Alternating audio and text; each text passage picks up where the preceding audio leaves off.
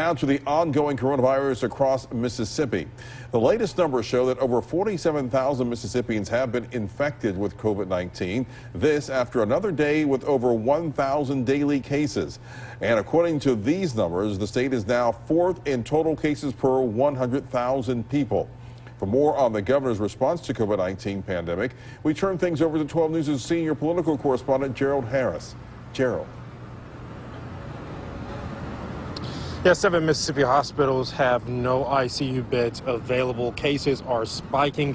More than 1,600 yesterday, more than 1,500 today. Those new cases could mean hundreds more infections, hospitalizations in the coming weeks, more stress on an already overloaded hospital system. In the Jackson West Central area, of the 272 ICU beds, just 2 are available. It's pushing the healthcare system from standard practice of care to possibly crisis care. This is a unique point in history, and we need to have at least one small bit of composure and discipline so that we don't get in just a big mess. And it just astounds me that the same conversation is like we just up it. At some point, people are going to start freaking out again. Back in March, there was panic. It was unrealistic panic, and people wanted to, basically lock up in their houses, and then everybody wanted to go party at the beach.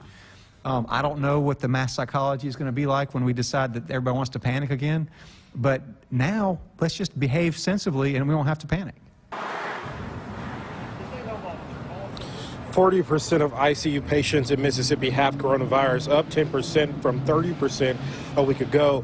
Dr. Dobbs warned with Texas, Louisiana, and Florida grabbing the bulk of federal resources, the crisis care, hard decisions will be made. Determinations of who lives and who dies could also be made. And while Governor Tate Reeves says he doesn't want to shut anything down, if this continues to spiral out of control, he may be forced to do so, advocating mask wearing and also socially distancing to prevent the spread.